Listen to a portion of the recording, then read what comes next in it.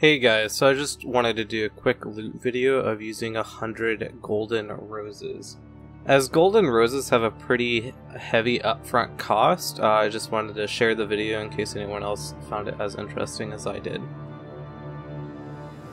So the starting cost was actually a little bit lower than what was originally price checked. The original cost was about 128 mil, as they were selling under GE. And you may be asking yourself, if you don't know what these are, what are golden roses and what are they used for?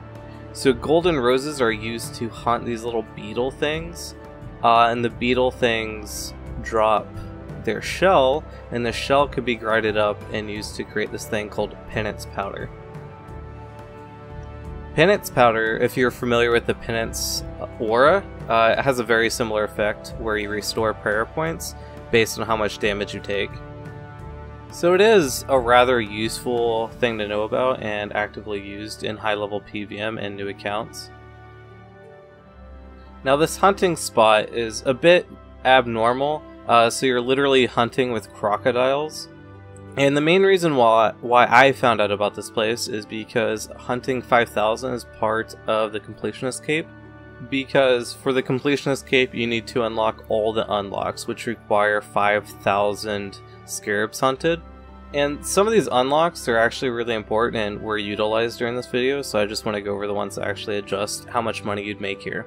So the first one allows you to get double loot 25% of the time. And then the other one allows you to save 25% of your flowers. So for the sake of golden roses, that's really important because golden roses are the bulk of the cost. Well, all of the cost here. Also, because I forgot to mention this earlier, the golden roses can be gotten from like the little farming bushes in the area.